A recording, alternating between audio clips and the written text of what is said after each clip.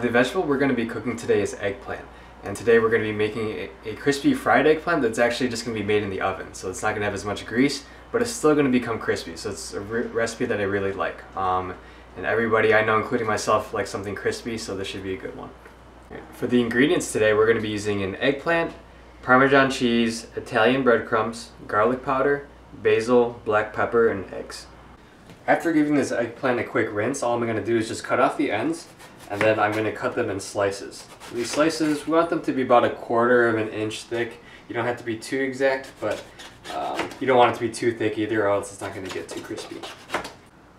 So after they're sliced, what we need to do is draw some of the water out of it, so that way it can get crispy. So what we're going to do, just lay it out on paper towels and just sprinkle a little bit of salt in it, so it can draw out the water. And we're going to let it sit for about 5 minutes. Alright, so after about 5 minutes, a lot of the moisture is going to come out of the eggplant, so what I do is I just take a damp paper towel to wipe some of the salt off.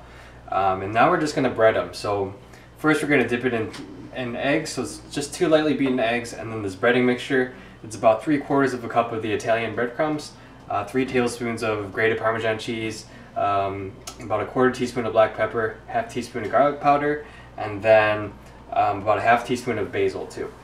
So all you're going to do is just take your slice of eggplant, you dip it in the egg, and I'm going to use my other hand actually to put the breading on it. That way, once you mix your hands between the two, you're going to get a lot of the breadcrumbs on your hands, and it's going to get kind of gunky, so you want to keep it separate. So you want to make sure there's a good coating on each side. And then what you're going to do after that, you shake off the excess, and then you put it onto your hot baking sheet. So this baking sheet is in the oven preheating, so that way the bottom side of it will get crispy. So I'm just going to finish up the rest of these.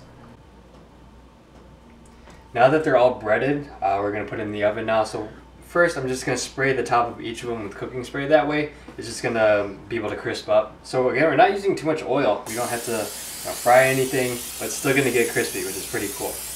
I'm just going to go over each of these really quick, and the oven's set at 450 degrees, and we're going to cook it for about 15 to 20 minutes, and you just got to flip it halfway through, that way both sides will get evenly crisp. Alright, and that's it. So it's a pretty simple recipe, and it's going to make for a great side dish, or you can make it into a main dish like eggplant parmesan by adding some marinara sauce and then some low-fat mozzarella cheese on top. So I hope you enjoyed this video, and I look forward to seeing you again next month.